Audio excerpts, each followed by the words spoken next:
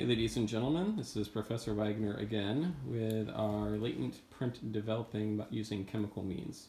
So first things we have to do is we need some smooth porous surfaces to lay our fingerprints on. So today we've used filter papers.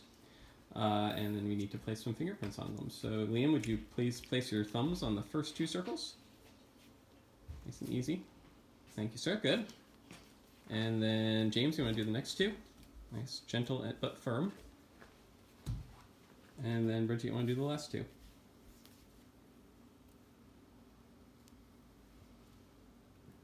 All right, so our three methods of developing our fingerprints chemically. We're going to be using ninhydrin spray,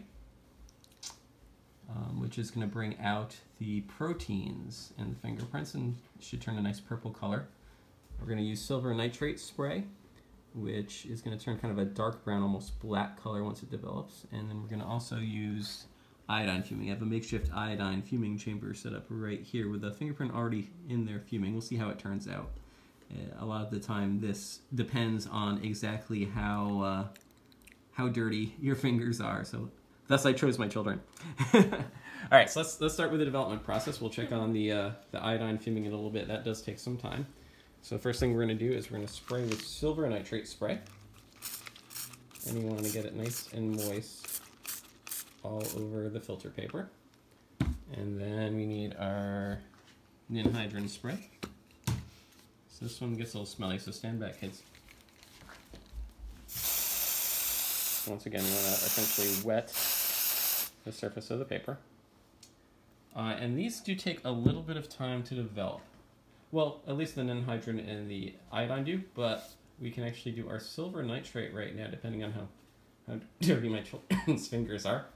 Could you grab me the UV light, please? Thank you, Bridget. So this is kind of neat, because under the UV light, silver nitrate is the same chemical that was used in old photographic slides. And if we left good fingerprints behind, we should see them start to develop as we place it under the UV light.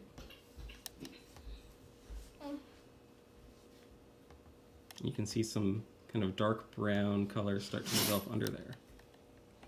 Turn it to this one.